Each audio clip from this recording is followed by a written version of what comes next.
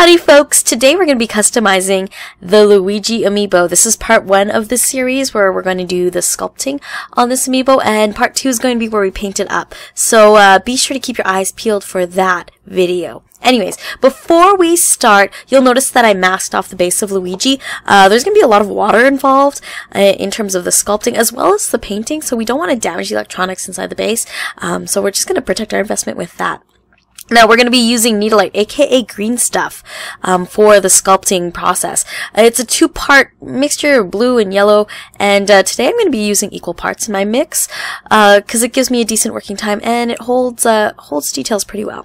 Remember to keep your hands and all your tools wet when you're working and mixing this product so it doesn't stick to the surfaces.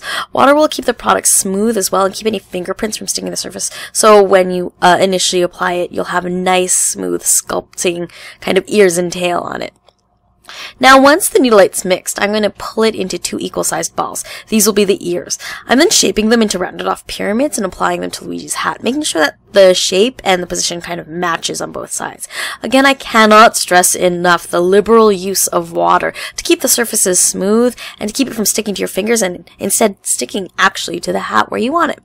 Now I'm going to take my sculpting tool and I'm going to cover it in water to keep it lubricated, and I'm going to indent the ear shape into it. It'll take a little bit of doing to get the shape quite right, but you have a good amount of working time with the green stuff to get it there. So just keep working at it until you've got it to a point where it looks pretty much like these ears.